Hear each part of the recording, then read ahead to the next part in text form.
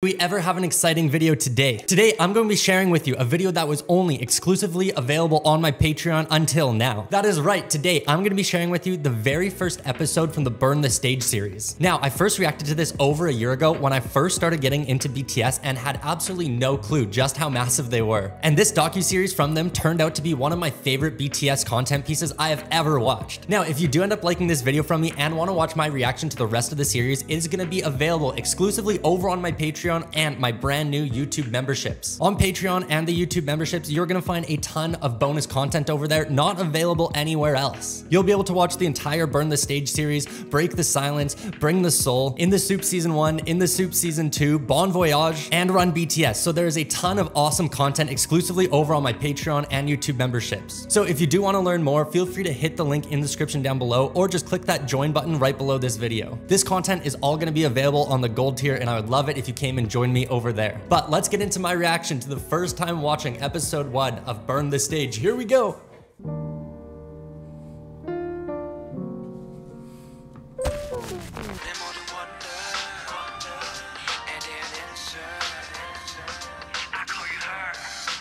Man, they play some massive shows. Just these little clips. Burn the Stage, BTS. Ah, cool. 미국에서 만 몇천 명씩 5쇼를 한다고? 근데 매진이라고? 오씨, 보여줄게.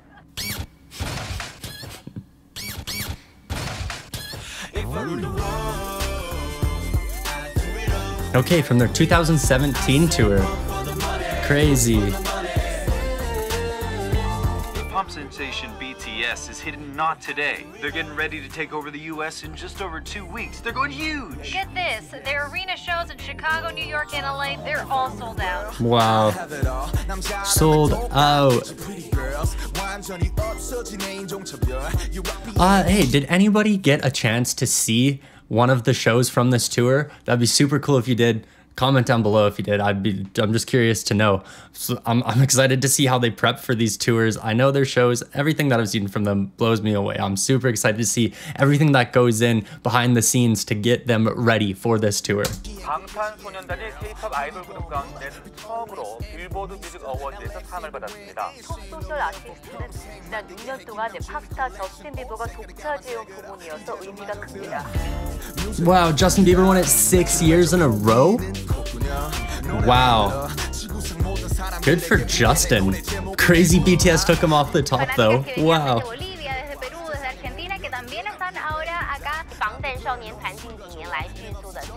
BTS just announced a series of brand new albums and the internet has lost all chill.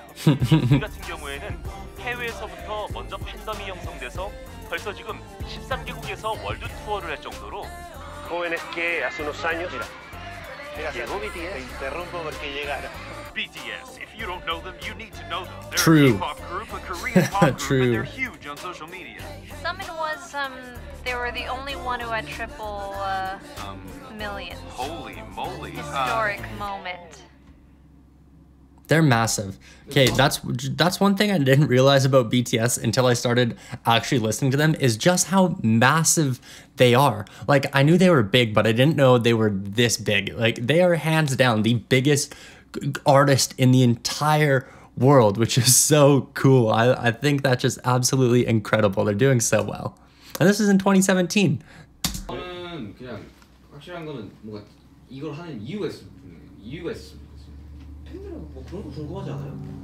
무대 밑에서 뭐를 하고 True. 메이크업 하기 전에는 뭐 어떤 상황을 하고 있으며 뭐 호텔에서는 뭘 하고 있으며 뭐랄까 좀 솔직히 하다가 멤버끼리 다툴 수도 있고 막 그렇잖아 하다 보면 솔직한 모습 보여주는 좀 그런 것도 좀 어느 정도 가감없이 보여줘야 되지 않나 그래야 좀 그걸 볼 이유가 있지 않나 사람들이 그렇게 알거든요. 뭔가 이렇게 되게 여과 없이 이야기하고 이렇게 생각하는데 굉장히 많이 가리고 제 약점들을 안 보여주려고 굉장히 많이 노력을 하거든요. 그런 걸 That's cool. 빼고 그냥 진짜 날 것의 모습을 좀 많이 보여주고 싶어요 진짜. I like that so much, and I think that's so true. Not only with musical artists and BTS, but just all of social media in general. It's so easy to only put out your best side out there because that's what you want people to see and that's what you want people to think of you. So I think it's really cool that one of their goals in making this is to show the good, the bad, the ugly, and everything in between. I really, really like that. I think that's just such a cool thing to do. I don't know. I admire that a lot. I think that's awesome. 힘든 것도 솔직히 짜증도 내고 하잖아. 우리끼리 막 하다가도 막 예민하게.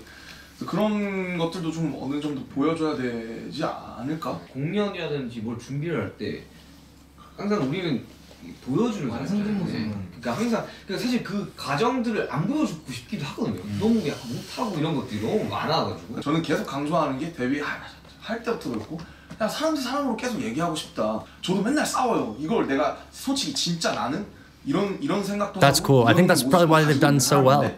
이런 것들을 내비치면 Just to make that one-on-one connection. 날 안 좋아할까 봐. 그런 거를 조금 깨고 싶은 게 전 되게 크거든요.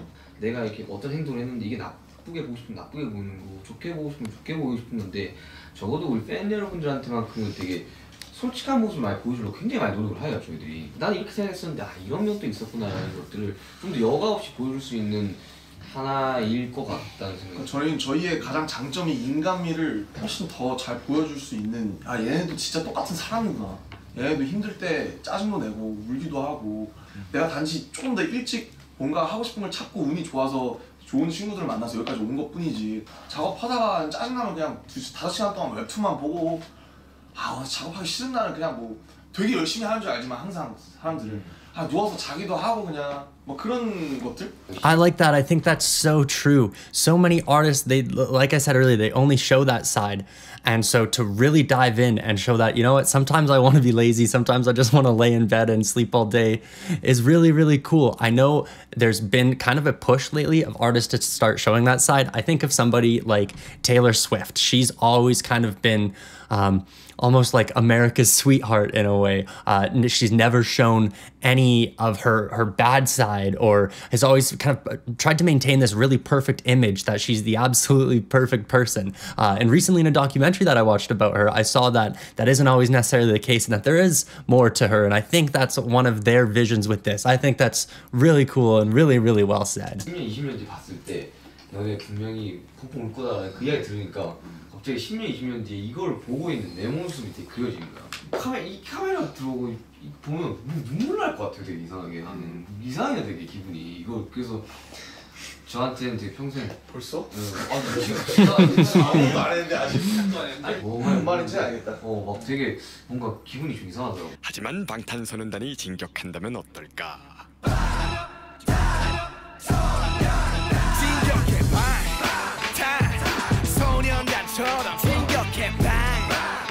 This is what I'm really excited to see is what they do on their off days, how they have fun on tour. I always think that's so cool getting to see artists live their best life and traveling around the world while playing music. That's one of my favorite things about playing music and being on tour is getting to just do all these crazy things. Like this. Yes, playing VR in the hotel room. 리더를 하고 있는 앨범이 스펙터클한 일이 있었으면 좋겠으면서도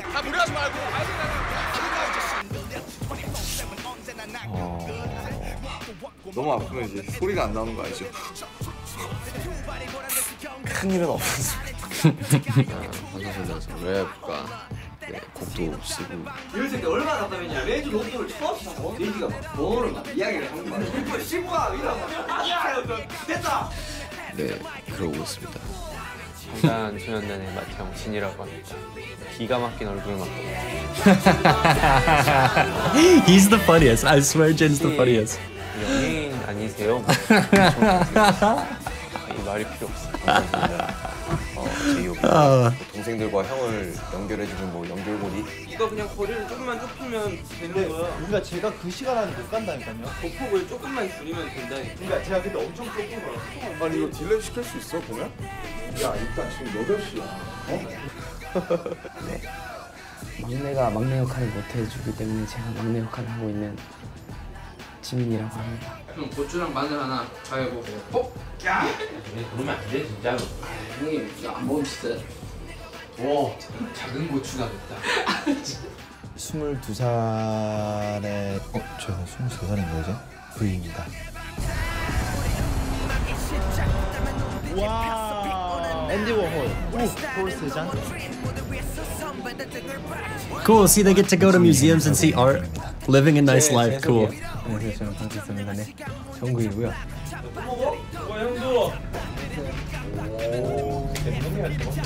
라면 그것도 들어가 있어.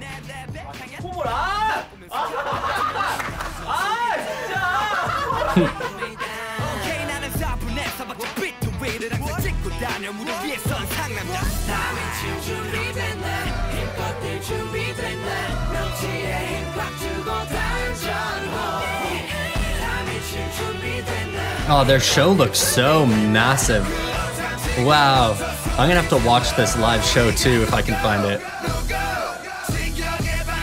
Oh, look at how big that is. So much pyro, so much fireworks. I love that. Oh, cool rehearsal. I love that. 순서 불러드릴게요. Not today. 오늘 거? MRO, 캡슐 쩔어, 호르몬 전쟁, 21세기. 유쿠엘 찬스 찍어 마지막에. 야, 같이 가자. 나 형 우리 뛰고 떼창만 하면 되는데. 작업실 있으면 졸리고 쓸데없는 보게 내려가고. 아, 나 일본은 딱 뛰니까 진짜 하루 그냥 좀 졸리긴 하다. 나는 공부는 그냥 공부방이 제일 잘 됐고 준비 다 하고 스타벅스 가서 이제 딱 앉았어. 딱 폈는데 씨. 일통이었더라. 연기가 나오는 거랑 안 나오는 거랑 무슨 차이야? 연기가 나오면 뭔가 기분이 좋아. 뭔가 습기가 차는 맞아. 드라이아이스처럼 깔리게 하는 거. 믿는 게 아니야. 형 카메라에 돌아가고 있네. 맞아. 몰랐네. 너를 거쳐야지 카메라 앞이니까. That's funny. The camera's on. They gotta make it look better. I love that. I think that's so funny. It's just like a different side of you comes out. As soon as you know a camera's on, you can be just hanging out, all messy, lounging around. As soon as someone turns on a camera, oh, okay, time to clean. I think that's hilarious.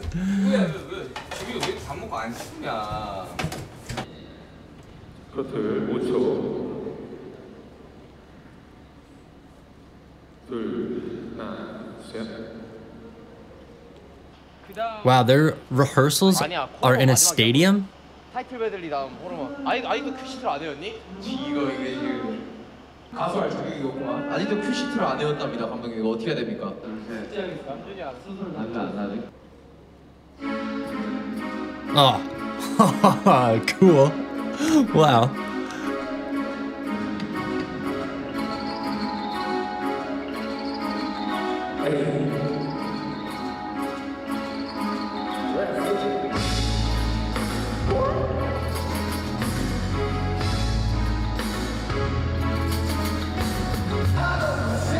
I love how much fun they have. That makes me so great. 오늘요 근데 이렇게 지금 스테이지 만들어 놓고 하니까 진짜 콘서트 사이퍼 MR 아니었죠. 그 홀에서 한 거 같아요. 저희가 하는 그 고척에서.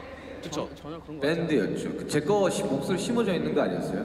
전혀. 네가 나한테 그럴 수 있어? 고쳤던 느낌이 하나도 안 나는데요. 그래서 저희가 원래는 리허설을 저 벌스는 다이나믹 없어서 특히 앞쪽은 그냥 아예 제발 시작하자마자 8마디는 아무것도 안 끌. That the day before? No way. 윤경 킬할 거예요. 뭐또 있어 보인 척하라고 지금.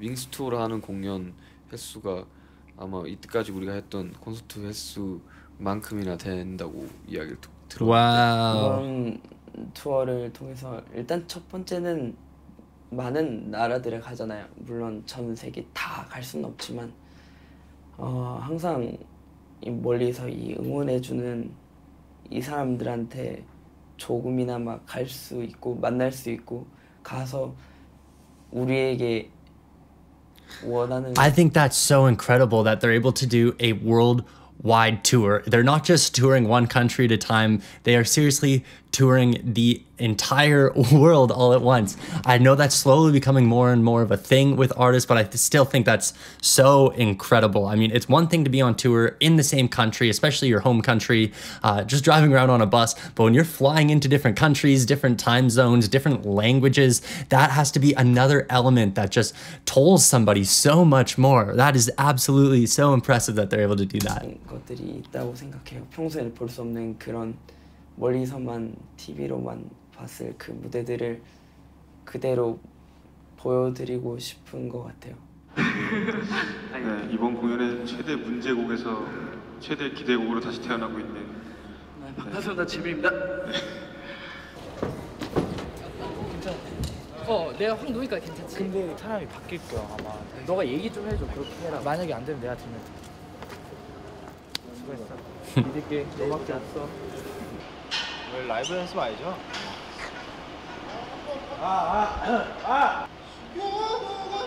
지워지지 않아.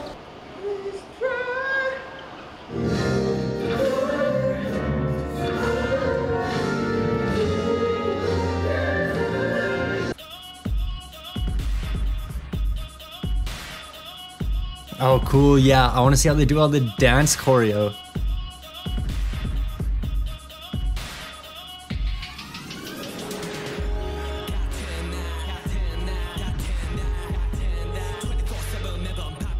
Yeah, I can't believe these guys dress in a or dance in a like a full suit. 너무 일찍 자서 너무 일찍 해가지고 그 리허설 전에 잠을 못 자고 왔어요. 근데 라이브 잘 되네.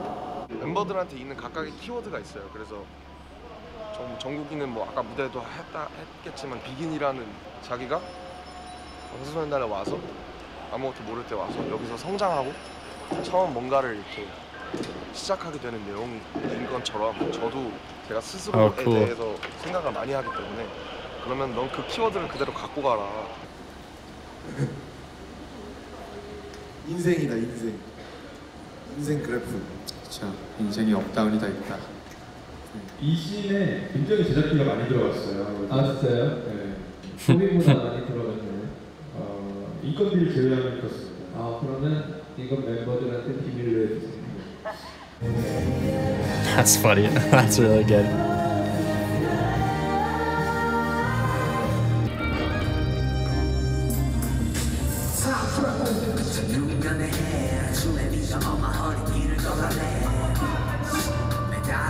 Oh no.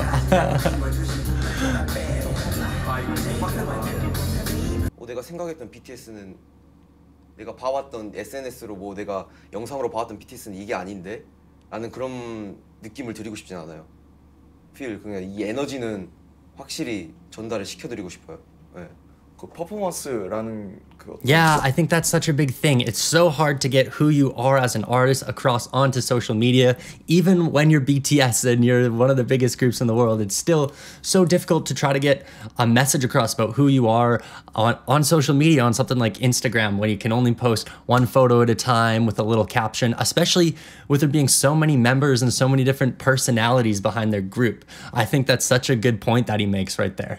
쪼잖아요. 이 콘서트에 사람들이 와 진짜 2시간 반 정말 안 아깝네. 그 이상의 Yeah, right. Who's gonna say that they wasted 2 hours of their life watching BTS? 보여주고 그 사람들도 거기에 호응해주고. 제2곡부터 다시 시작하겠습니다. 1시 25분에 제2곡 아우트로를 외전의 아우트로까지 하는 이럴 때만 주인공. 진정한 주인공. 오랜만에 많은 곡들을 소화해서 그런지 다리가 후들거리네요.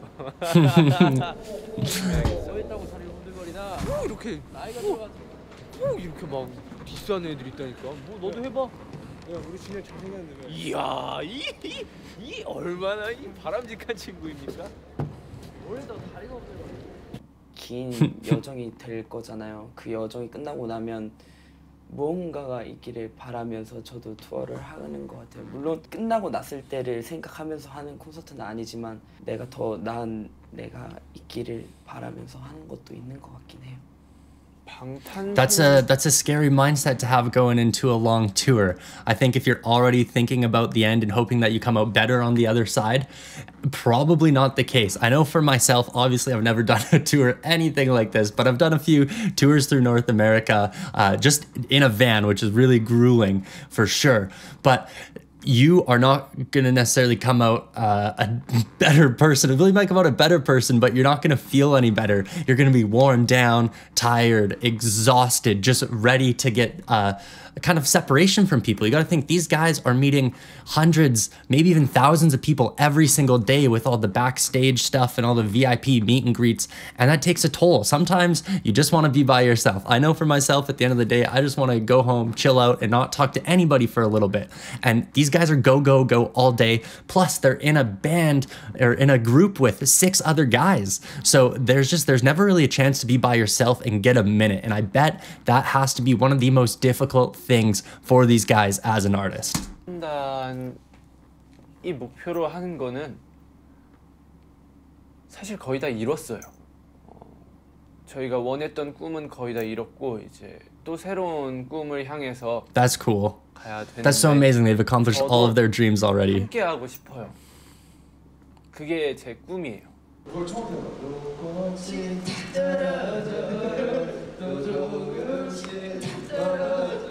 다시 보고 싶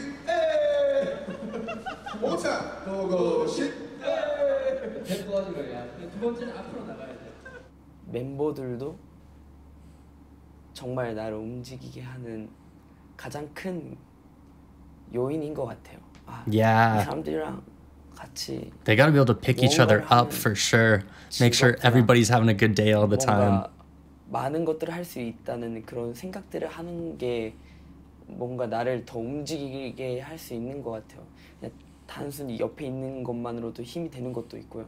정말 이 사람들은 나를 움직이게 하는 그 I think that's one thing that these guys have to their advantage, and not being a solo artist, is that they have each other to work off of. If somebody's having a down day, there's 6 other guys who can help pick somebody up. If somebody messes up live or misses a dance move, misses a note, there's somebody else who's gonna be able to pick you up and support you and help you get through it. So I think that is a really, really good way to think about it. And I think he's definitely got the right mindset with that, is that you're all working together. You need to motivate the others just as much as they need to motivate you, so you can work together and help do something bigger at the end of the day. I really like that.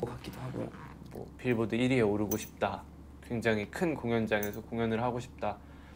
뭐 이것도 저의 꿈에 속해 있는 거지만 그것보다 조금 더 개인적으로 가자면 이 친구들과 정말 오랫동안 좋은 공연. No, that's so sweet. Oh, that's so sweet. He wants to just sing with his friends for a long time. I like that. It's cool to hear how each one of them has so many different goals and so many different thoughts just within this one tour.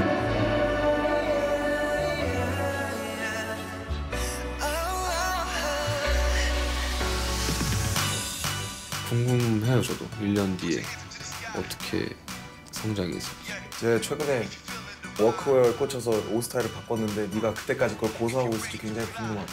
그러고 있길 바란다. 잘 어울린다는 소리를 들으니까. 그때는 얼굴이 잘 붙지 않겠지? 열심히 춥고 아마 랩몬스터보다 더 잘 출 거야, 그때는.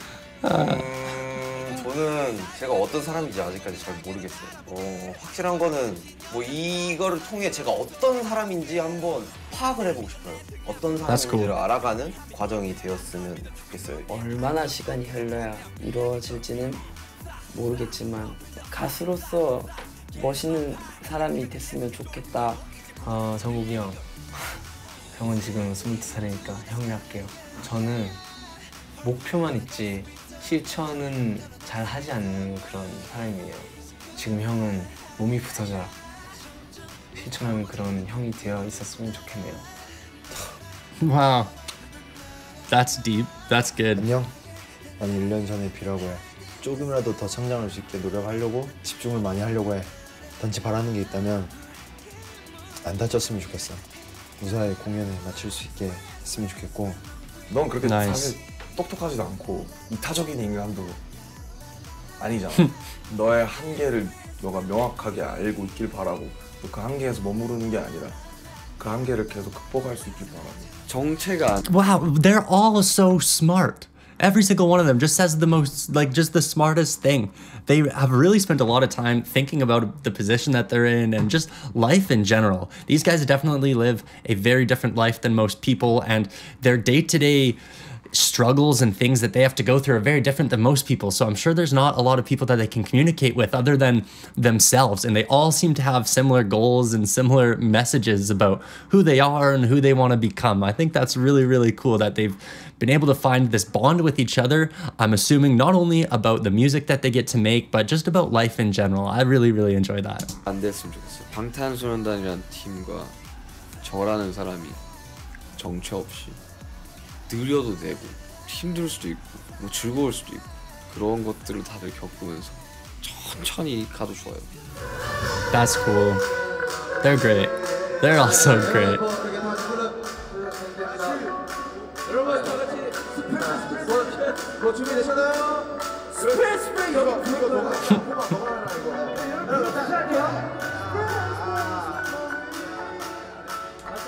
Hey friends, if you liked my reaction to this episode and want to see my reaction to the rest of the series, it is going to be available exclusively on my Patreon and YouTube membership. So if you want to learn more and check those out, hit the link in the description down below or click that join button right below the video. The entire series is going to be available on the gold tier, so make sure to sign up for that one if you want to join. But let's get back to the rest of this. 지금 형이 되려고 노력을 할 거예요.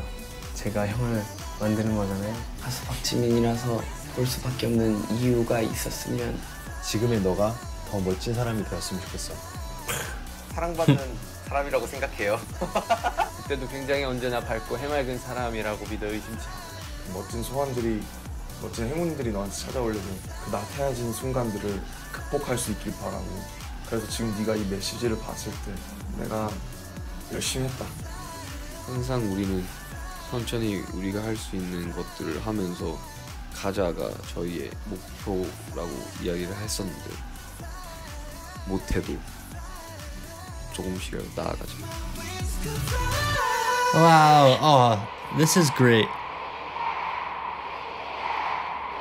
This is such a cool doc. I can't believe it's 8 episodes long. That just blows my mind. It's really well put together. I love the storyboard behind it. Wow, I can't, is this the end of episode 1?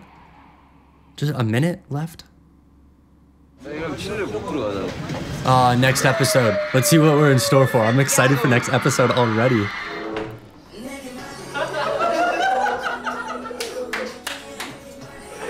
라이브를 할 때는 좀 더 걱정을 하는 것 같아요. Yeah. Tour gets hard right off the bat. Cool, so we get into tour on the next episode.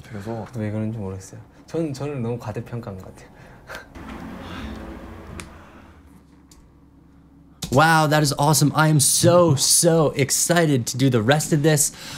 This sounds like an absolutely amazing doc from what I've seen from it so far. I can't wait to get into the next episode. Anyways, that will be coming from me next week. Like I said, I'm going to do 1 episode every single week exclusively here on my Patreon. So once again, thank you guys so much for watching, and thank you so much for being a part of the Patreon family and helping support me do what I love to do, which is watch music, learn about artists, and do that every single day for you guys. So thank you so much for watching, and have a great one, guys. We'll see you next week.